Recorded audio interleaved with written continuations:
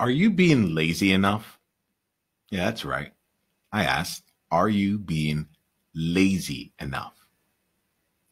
I could feel the smile on my face just even posing that question. Because a lot of us here, we really value hard work. And I'm someone who, while I recognize the value of hard work, I get really excited and I truly acknowledge those who are able to do hard things the easy way. And that's the space that I want to invite you to come and play. I had a conversation the other day with a couple fathers as I was going to uh, an all dad dinner. And it was the first time I met them. And I told them while I was at the table that I'm one of the laziest people that they'll meet. And I find a lot of strength in my laziness. And I'll be honest, like the looks at the table were definitely judging. And it was really interesting because at this point in my life, I'd realized I'm like, I want you to judge. Like, and the judgment here is like, was this? And I told him this very upfront. I'm like, oh, I'm one of the laziest people you know. And I'm also incredibly ambitious. And here goes the thing. I I look for the way to be able to bring my ambitions to life in the laziest way possible. In fact, like I value those who are able to get the same results with less effort and more ease than others, because that in and of itself gives you an exponential return. It's one of the things I think back to my time in consulting, and I could never get ahead. I could never get ahead because the lazier I got, the more work just that came along. And it's part of the reason now why I love doing things over video, and why I challenge myself to start recording live coaching sessions and creating a daily distinction every single day, something new.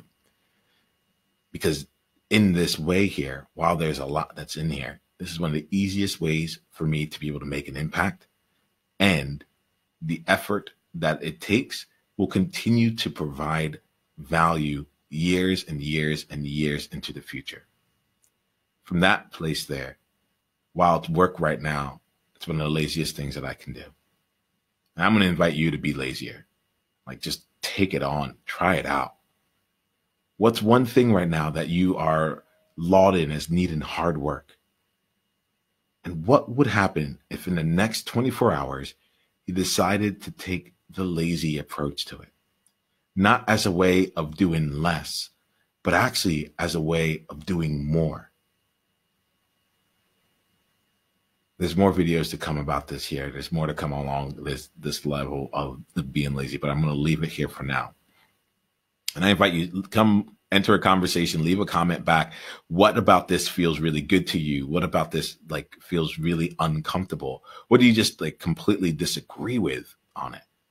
There's something here that this should be a challenging idea. It's a thought-provoking idea. That's what these daily distinctions are all about. So let's enter a conversation around it. And if you're interested in finding a place that will help you cultivate even more of your laziness, or if you're looking to just experience what it's like to be powerfully lazy, come over and join us in the Trailblazer Tribe. It's our free community, and you can be a part of it by going to niyama.com/tribe. That's NIAMAH.com/tribe. And you'll get a chance to experience being lazy and see some of the power and benefits that come along from it. Here goes the thing. You got this. And we got you. Journey on. Hey, Niyama here. Hit the subscribe button if you haven't yet, and then go ahead and leave one of your insights from today's video in the comments below. If you're looking to take this deeper, you can go and watch another video, or you can go to niyama.com/tribe to get exclusive invitation to our tribe member only events. I'll see you soon.